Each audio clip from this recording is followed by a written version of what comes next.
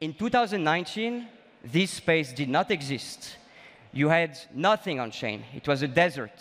Once we started putting data on chain, lending protocols started being able to build on chain. It gave rise to DeFi Summer in 2020. Once we started putting data streams on chain with low latency information, we enabled the age of on-chain perpetuals.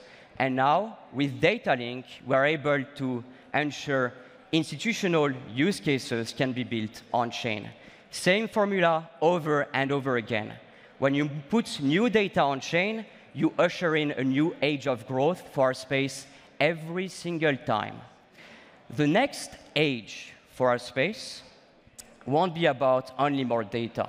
It will be taking our space from a few $100 billion it is today to trillions of dollars. How do we do that? Tokenization. Equities, stocks, ETFs, all of them coming on-chain, all of them getting into DeFi. And tokenization, just like information, requires connections.